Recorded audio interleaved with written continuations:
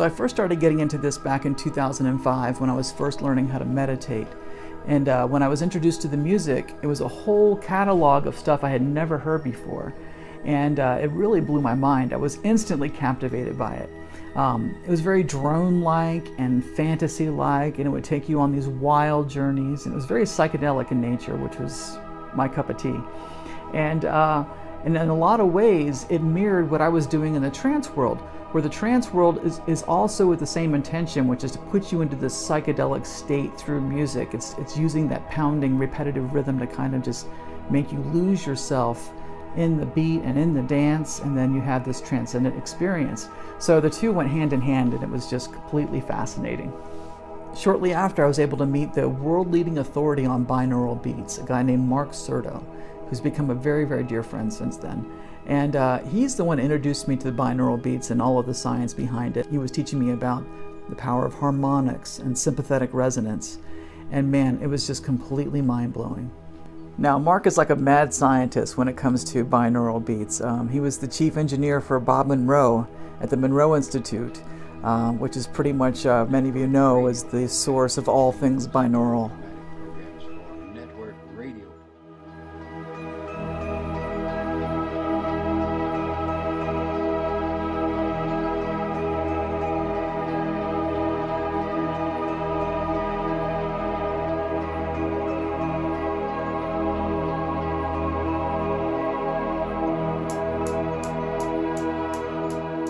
So I think it was around 2009 when I got this gig working for these scientists out of the University of Miami. And they had put together this program for behavior modification with children who had ADD, ADHD, and mild forms of autism. And they asked me to make some music for them, following their guidelines and their binaural beats. And they added in a few of their own things, affirmations and other things. But it was fascinating because I did about 150 songs or so. And in that time, I really got to experiment and get good at what I was doing.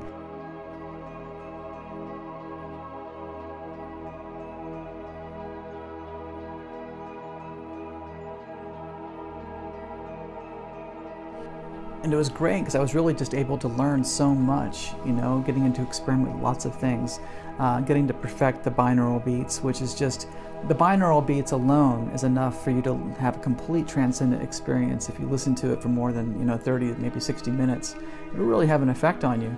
And then you combine that with some of the other stuff I was playing with, the toroidal math, Nikola Tesla's 369 principle, and then all of these things combined, incorporating fractal elements to not only the tempo, but to the meter, and then to different pitches and LFOs and modulations, and just really going off on it. I mean, the binaural beats alone is enough for someone to have a complete transcendent experience if you listen to it long enough.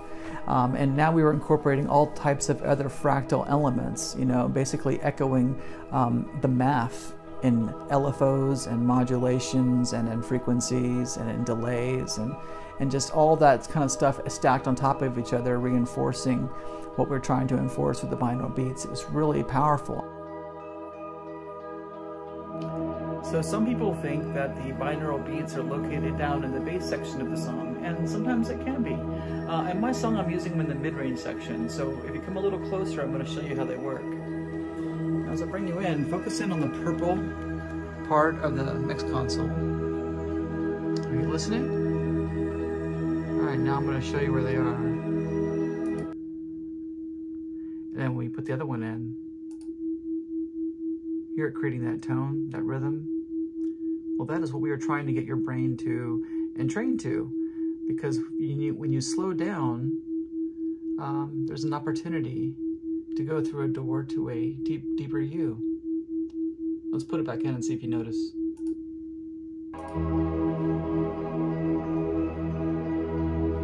You've been there the whole time.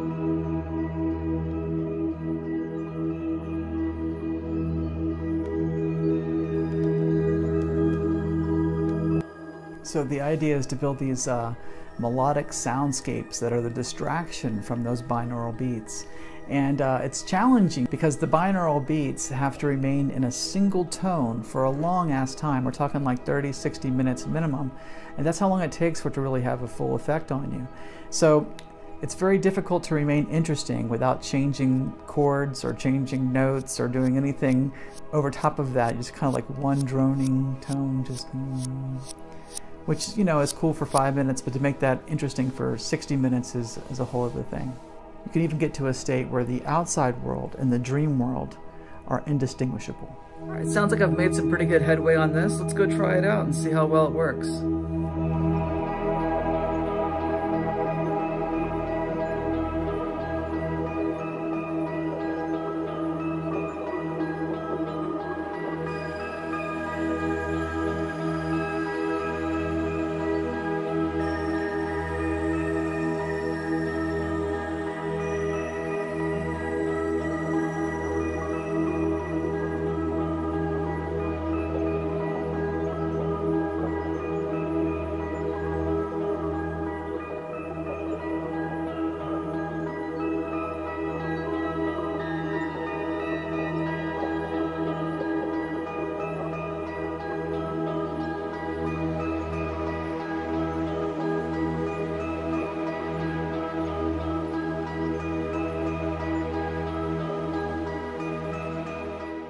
So in the soundscape of drones and repeating patterns, there's this kind of rhythm to it, and there's this kind of trance to it. It kind of puts you out, and you start to fall asleep a little bit. You get more and more relaxed, and you sink more and more into it. And if you sink down too much, you're just going to fall asleep. You're just going to dip right off the edge. So I have to do things to kind of wake you up a little bit. Not too much, not too disturbing, but just enough to kind of be like, oh, here's reality again. And when you do that, it puts the person into this thing called the hypnagogic state, which is a state just between sleeping and being awake. It's kind of right in the middle there. And if you can hold that state long enough, you can really have some crazy transcendent experiences. It's just like, wow.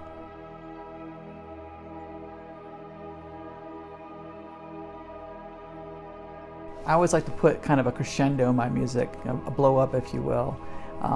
And so a place where you know, it kind of mirrors the meditative experience, you know, so it's kind of lulling you into this trance, but it's just subtly building up to something. It's building up to something incredible. You know, in meditation, it's like you get into this repetitive pattern where you're just putting away your thoughts, and you're putting away thoughts, and you're putting away thoughts.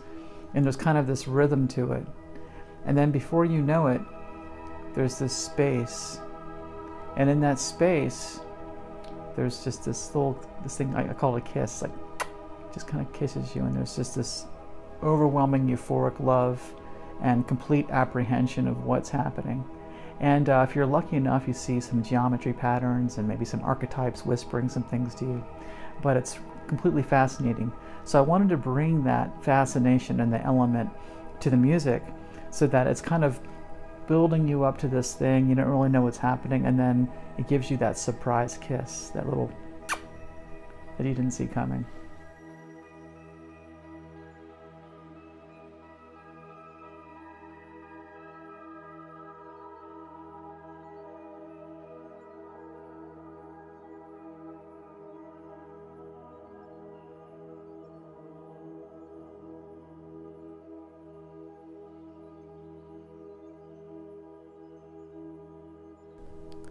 I've been on a mission to heal the world through consciousness and love and music for probably the majority of my career now.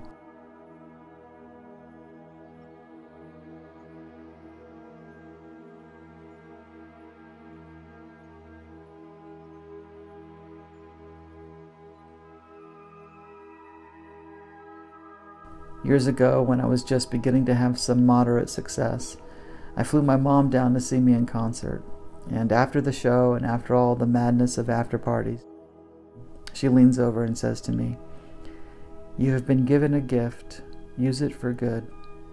Use it for good."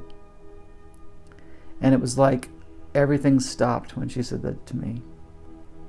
And 5 months later, she was dead of cancer. And that was our last real moment before she kind of, while she was still fully herself, And so that moment really just is ingrained in me, and those words just struck me. And so ever since then, I've just made it my mission to just bring love and awareness into my music. And it's funny because it's actually quite psychedelic and cool to be like that.